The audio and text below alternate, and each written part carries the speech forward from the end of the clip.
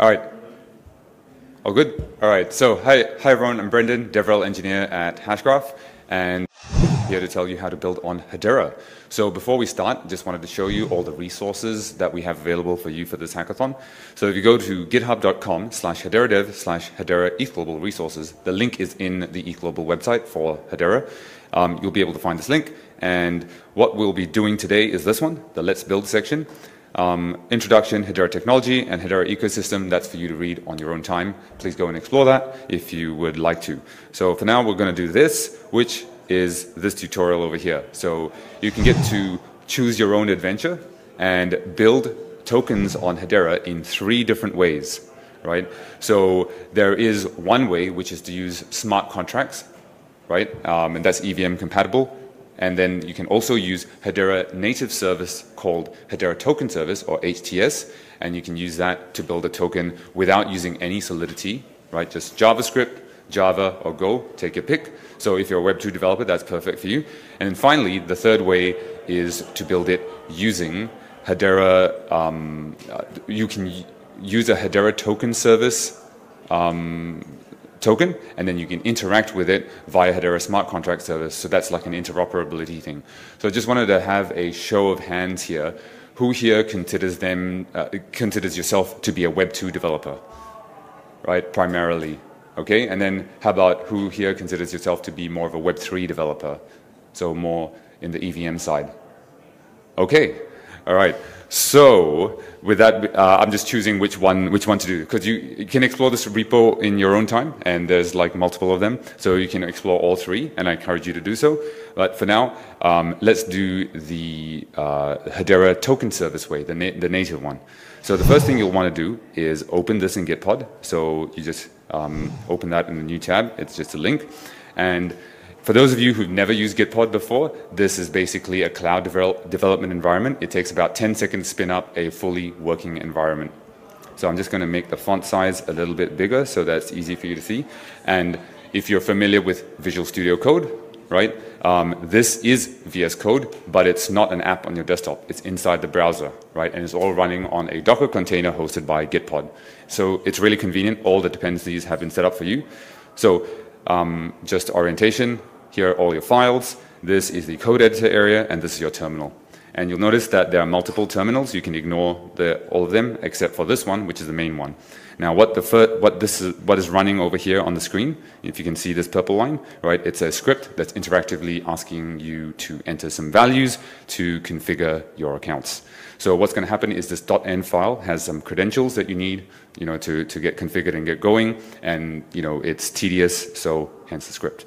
So seed phrase, just hit enter for default, and then number of account, again, you just want a few, and then for RPC URL, just hit enter, and then for private key, just hit enter, and you'll use the first account that's generated from your seed phrase. Now, just hitting enter, right? Super easy. Now, the next thing you'll want to do is copy this EVM address, and then hold down Command-click, and open up the faucet. Faucet dispenses HBAR, which is the cryptocurrency in Hedera, into the accounts that you select. So let's paste that address, receive your testnet tokens, and select I'm not a robot, and then confirm transaction. And within a couple of seconds, you should see successfully sent. So once you've got this, you can close the faucet, and you can come back here to the terminal and then hit enter. And it'll just basically check the account, whether it exists, whether it's been funded, and create a couple of other ones.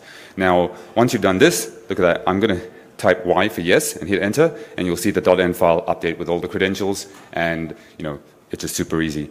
And then also it runs RPC relay off the back of that. So if you're doing smart contracts, it's all set up for you.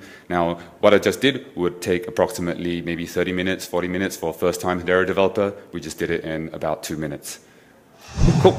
So now let's build something. So what do we pick this now? Were we going to do the smart contract token or the HTS native token? Which one do we pick? Smart contract? Okay, raise your hands. Who wants to do smart contracts version? Okay, that's the majority. Okay, let's go with that. So the first thing we're going to do is open up token HSCS, right? And we've got a Solidity file that I've already written, right? So this is not a Solidity tutorial, right? So this is a standard ERC20 smart contract, right? With the code, I've just copied it from a minimal implementation. It's not OpenZeppelin, but it's functional. And what we're going to do is compile that. So I'm going to do cd into token HSCS, right? So now we've navigated into this directory, and I'm going to do npm run to remind myself what the commands are.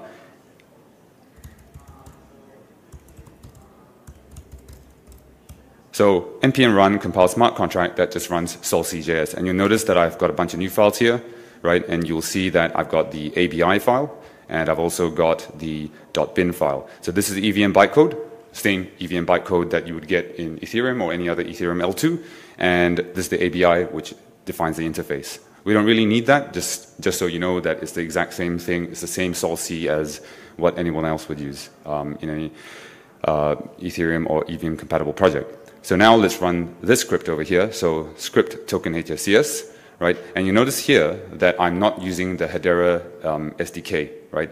This thing here is VM, right? VM is it's like Ethos.js or Web3.js. It's just another library that talks JSON RPC.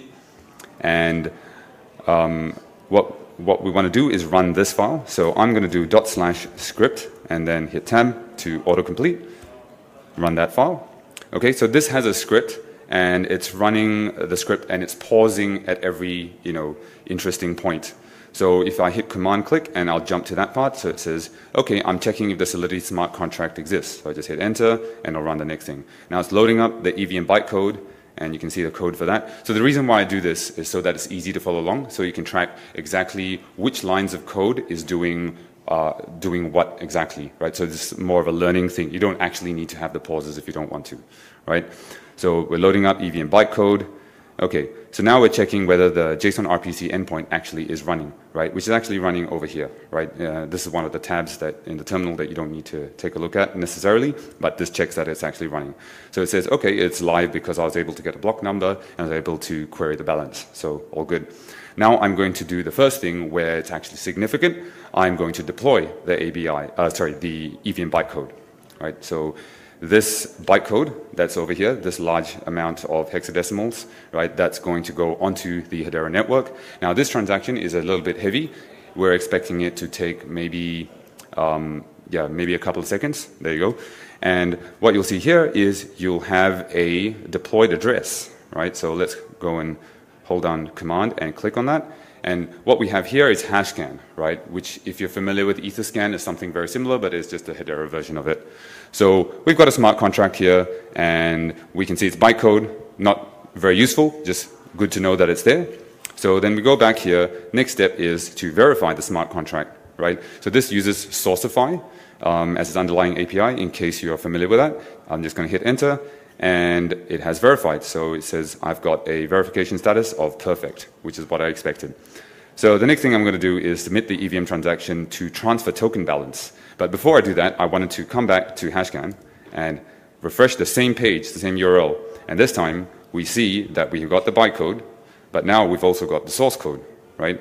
So whatever I have inside my Solidity file over here, right, that same contents are over here. And not only that, we have the ABI. And this ABI is interactive, so you can just fill in whatever values and run the functions that you want. Quite similar to Etherscan, just a different format in the UI. Okay, so now let's transfer some token balance, right? So this is, you'll see here, client.write contract. We're interacting with this smart contract that we have just deployed, which happens to be the ERC20 token. Hit enter, and it runs this bit of code. And after a couple of seconds or so, we get a transaction, and we can see over here, let's open up that hashscan URL in a new tab, and we can see that there has been a token transfer that has resulted, right? And the way we know that is that we have a transaction log with, it shows you transfer, signature hash, from, to, and amount. Yeah, pretty much same thing as Etherscan. Okay, so now we're going to query the token balance, right? So far we've dealt with transactions, but RPC, you can also just use it as a read method. So the code to do it is identical to how you do it in any other EVM chain. right? So you do client.read contract. This is a VM function call, and we're just calling the balance of function. And let's do that. And we get a result instantly. So 100 is the balance. N is just JavaScript notation for big integer, because uint 256 is bigger than, what is it, 2 to the power 53, which is the max allowed in JavaScript. So hence big number. So you can ignore the N. Basically, it's just 100 units as expected. Okay, so one interesting thing that I'd like to point out is that this thing is designed as a learning experience. So what it does is every time we go to one of these purple lines over here, not only does it pause for your learning ability, right, it also tracks when that gets done, right? So when it gets tracked, so then you know how long it takes you to do it. So let's take a look at summary metrics, right? Over here, we have whether you've completed a task, and this one is interesting, right? Let me just make that a little bit bigger so it's easier to read. Time to first task completion. So this is time to hello world, right? So it took a total of 7 minutes and 20 seconds, including my time spent explaining things, right? And time to, I would say that actually includes the time taken to do the setup script and everything else, right? If you just want the task itself, just the HSCS token deployment, that took us 3 minutes and 30 seconds, right? So what I want to point out here is that, you know, on Hedera A, it's EVM compatible. You can use VM, you can use JSON RPC, you can use, you know, the same Solidity smart contracts, the same Solidity compiler, everything just works out of the box. And everything, all your skill sets that you have as an Ethereum developer or any other EVM chain developer, development, you can just bring it across. The second thing I want to point out is that it's actually pretty fast, right? So if you use this tutorial, right, you can actually get productive building a token in, you know, under 5 minutes, and including setup about under 10 minutes. So hope you build on Hedera, and I hope you also try this tutorial. And if you thought that was easy, right, you can try out the Hedera token service one, which is this directory over here, right? This one does native tokens. I don't have time to go through it, right? But it's a pretty similar flow, right? And it's actually even easier than doing it using Solidity smart contracts. Finally, there's also, this is more advanced, right? Token interoperability. So this is one where you do a Hedera-Native token, and then you interact with it via JSON RPC. So you're kind of mixing or interoperating between the EVM world and the Hedera-Native world, right? And I think that's pretty fun as well. It's a bit advanced, but you know, it's actually quite fun when you understand what's going on under the hood. All right. I will end the live demo here. I strongly encourage you to all check it out and try it, all three of them. You'll find me at the booth the whole of today and tomorrow, so you will be able to ask me any questions if you want about Hedera development. And I'll also just highlight that we have this other repo, right, which I've got on the screen now with all the other resources. What we just covered here is the Let's Build section. So please have a read of the others if you want to have a more general knowledge about what Hedera does. Okay, I think we have time for questions. Does anyone have any questions? All right. Well, while you're thinking of some questions, what I might do is I might show you the Hedera-Native token, and you know, if we run out of time, then you know, so be it. All right, let's do some. Let's have some fun. All right, cd:/token HTS. All right, and then I'll run the script. So this time I'm just going to run through it with less explanations, right? So this one over here, you'll notice that we're not using VM, we're using the Hedera SDK. Now this is the NPM or JavaScript version, right? It's also available in Java and Go, right? So you've got three different, so whatever flavor of language that you are familiar with, you can use it, right? And you don't have to learn Solidity. So this token that I'm about to deploy does not use Solidity, right?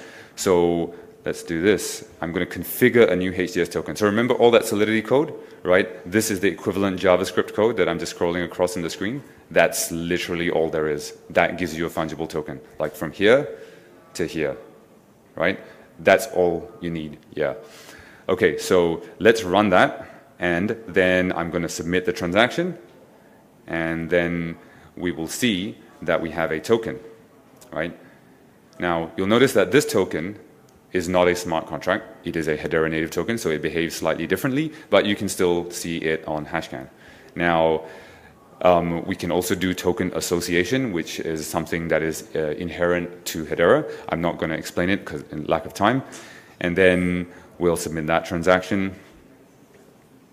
And then now we're ready to do a transfer, right? So in Hedera, you need to do association before transfers. It's like an opt-in system, kind of like similar to the allowance system in ERC20. So let's configure a token transfer. Let's then submit that transaction. And what that does is it transfers the token from one account to the other. And you can see the transaction for that. Since this one is a Hedera-Native token, it renders differently. So you can see an additional section here called token transfers. And you can see that from this account to that account. And then let's take a look at the summary metrics. So we can see here that this time we've completed 2 of the 3 tasks that are available here, right? And the total time that we've taken for everything so far is apparently 12 minutes and 39 seconds, right? So that's not bad. We have deployed and interacted with a token on a smart contract service, and we've also done it on the native Hedera token service, and the entire thing was done in under 15 minutes, including configuration, installing prerequisites and everything. So yeah, developer experience, productivity, that's really important to us, and I hope that you enjoy working with this repo. All right, so we've got 2 demos. I was only expecting to do 1. Now, do we have more questions? Yes.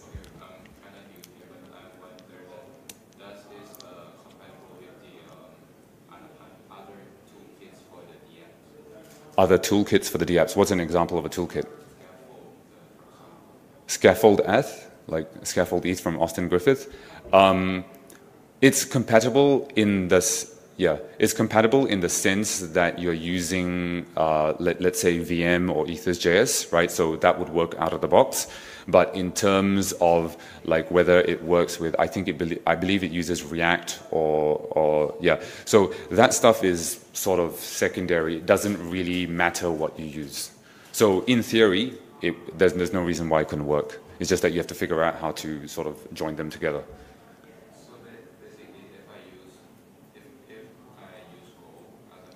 Yeah.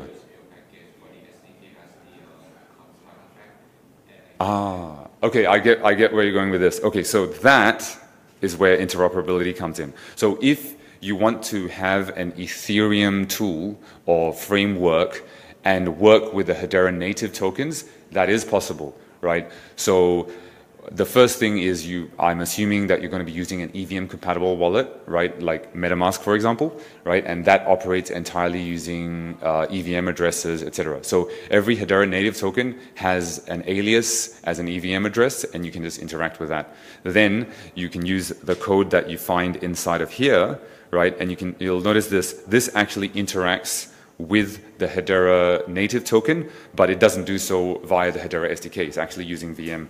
Right, so this would be exactly what you're asking about. Yeah, so you're looking at the more advanced thing, but I'm prepared.